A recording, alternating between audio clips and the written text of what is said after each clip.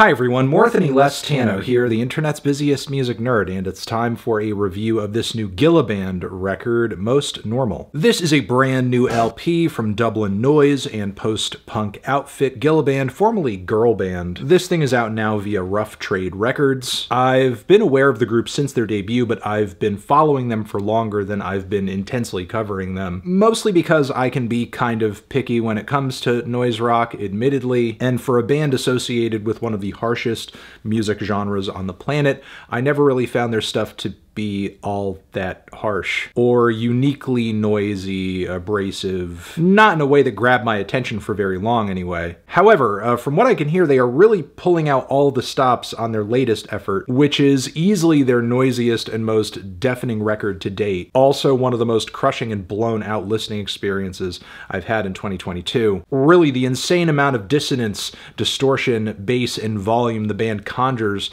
on this LP through their production is impressive, and often they deploy this with tight driving drum work and snotty spoken word rants that aren't too unlike that of a band like The Fall, for example. But don't mistakenly take this project as an exercise in nostalgia, because the electronics, the sonic heft of this record feels very modern. Take the song 8 Fivers, for example, which features a crisp, repetitive, tension-building beat, topped with some over-enunciated spoken word vocals about buying shit clothes, buying cheap clothes, which may strike some as an odd sentiment to kick this record off with, but this is not the only moment on the album that focuses on fashion, and there's at least a few general themes here dealing in materialism, consumerism. I do have my issues on this track with the structuring and the cop-out ending, but I do have to give it to the band for building things up from the start, and a minute in, letting loose with the thickest hits of distortion and bass rumble and stuttering feedback that you're going to hear in 2022. It's like all of a sudden a nuclear meltdown is happening next door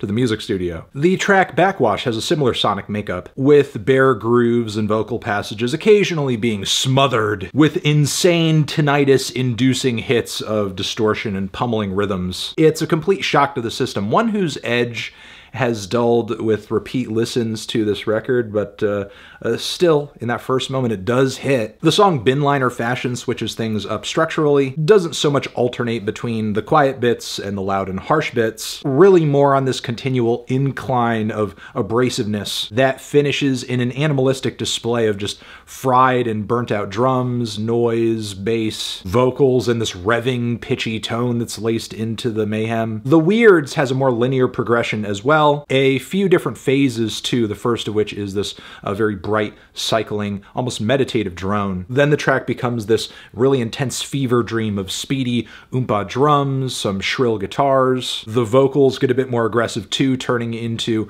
less spoken word, more of a manic rant. My one major issue with this track is that with all this tension, it essentially does nothing. It just kind of dips out at the very end, quickly transitioning into this semi-ambient piece of rock with a really ear-piercing synth bit in the mix there that sounds like it's reaching so high it's trying to play something that only dogs can hear. But yeah, the track is anticlimactic in the worst way. But still, even with those issues, I would say the record is really tense and eventful so far, on track to be the group's best, but then the second half of this thing is kneecapped by some of the shoddiest cuts on the entire LP. The awkward beat and rhythm combo on I Was Away throws off much of this track. I feel like the band was kind of attempting some feel-good industrial funk, maybe, but it doesn't quite get there. The harsh wall of noise that pops in at one point on the track, again, does hit hard and is very abrasive, but at this point on the album, it's not really a novel idea or presentation. It's just kind of, you know, another one of these moments that we've heard a lot of. It's kind of like the equivalent to a jump scare in a horror movie, and the band is just throwing them out there willy-nilly at this point. The track Almost Soon has some similarly quirky vibes between the rich, bright, and easygoing guitar chords and aggressive rhythmic loops. But once again, I feel like I'm in a state where I'm just waiting for the moments where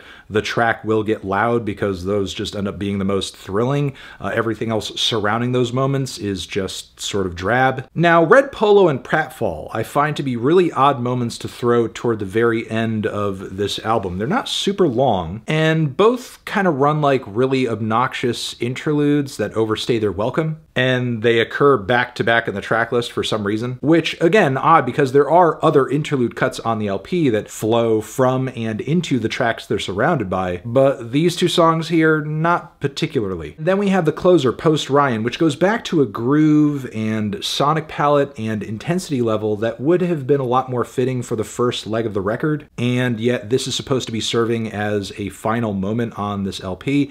And for sure, the song's statements on depression and hitting rock bottom, that does bring a sense of finality to the project, but the sonics and the song structure of it all, not really. Once again, they fail to finish things off in an interesting way, and it's kind of like they've just left the money on the table and booked it for the door. While I do think this record has a couple of decent tracks on it, and it does create numerous sensations of sonic depravity, nearly all of those sensations are short-lived, as they're mostly guided by half-baked songs and structures, and a general lack of musical and textural variety. So while the production and the noise on this record, yeah, those elements are impressive, pretty much everything else about it is not. So as a result of that, I'm feeling a light 5 on this one.